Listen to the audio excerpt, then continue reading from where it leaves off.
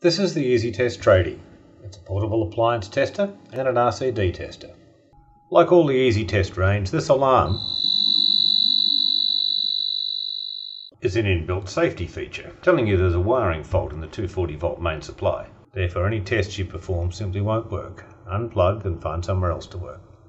If all is well, the display lights up and suggests that you should select a test. Selection is via the rocker switch.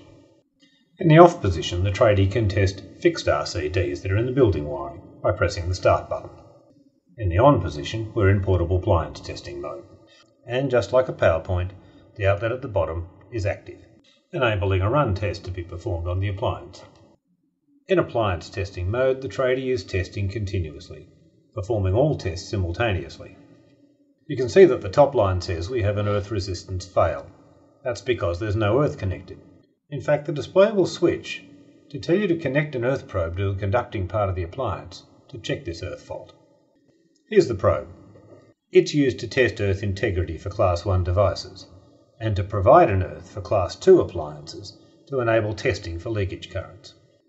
Until we've tested an appliance, it's best to assume that it's got a fault until we've proved that it hasn't. So to be on the safe side, firmly clamp the test probe onto any exposed metal you can find on the appliance before you start the test. The bottom line is displaying the results of tests for leakage current, either for Class 1 or Class 2. Doesn't matter which one we have, it's testing for both anyway.